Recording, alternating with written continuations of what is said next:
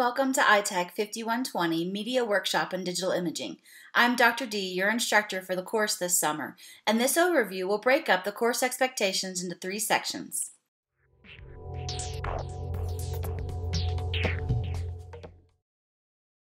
To help you get oriented with this course, there are 5 major things you need to know. First, this is a 6-week course. We begin on Tuesday, May 26th, and we wrap up on Friday, July 3rd.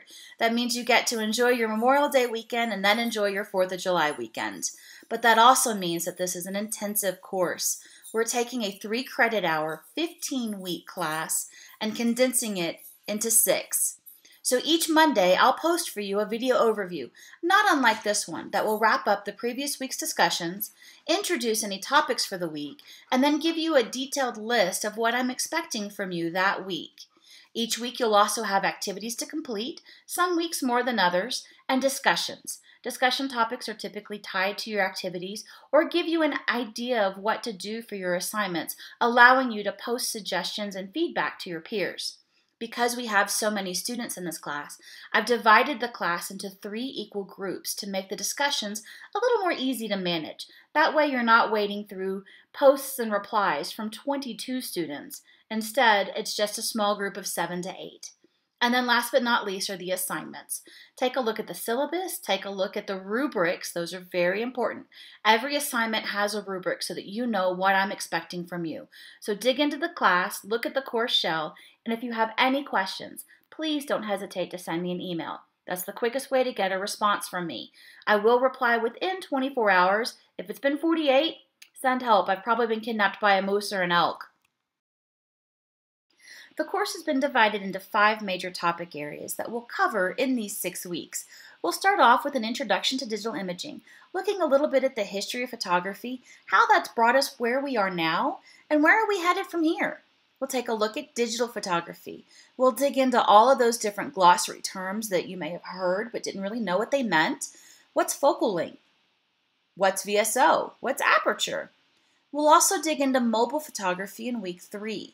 That's where you'll be able to compare pictures that you take with either a digital camera or your mobile device.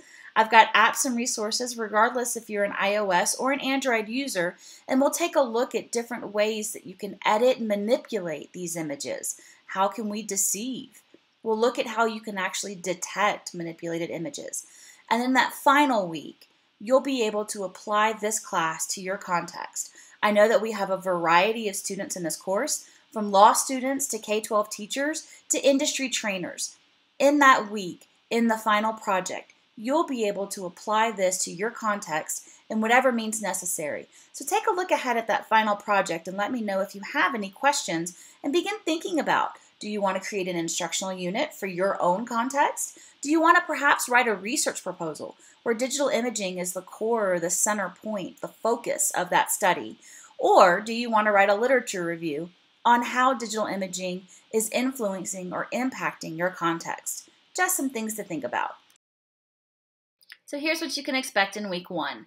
You're taking care of this week's overview, and that's what those 2 little icons are to the right of course overview mean. It's a video. So if you take a look at the rest of the list, there's a history of photography activity, also videos. Why manipulate images? That has an eye icon, meaning that it's an informational reading that you're going to take care of this week in part of this week's activities. You're going to participate in your personal introduction. That's what those discussion bubbles mean, which also means that image manipulation throughout history is another discussion topic. And then you're taking care of the readiness activity. That question mark means that it's a quiz. I want you to pay close attention to the readiness activity. You have the ability to download the preview version. It's a Word doc. I highly recommend that you grab it, look at each of the questions, dig through the course shell, look at the course resources, have your answers marked on your piece of paper, and then go take the quiz. So yes, it's an open book quiz. It's not intended to be a test to stress you out. It's a quiz to help you get acquainted to how I lay out the course and what the expectations are and where you find general information. So with that, have a fantastic week, have a fantastic course, and I'll see you in WIO courses. So there's one last thing you need for that readiness activity, and that is, what is the sign held up in the course overview video? Here you go.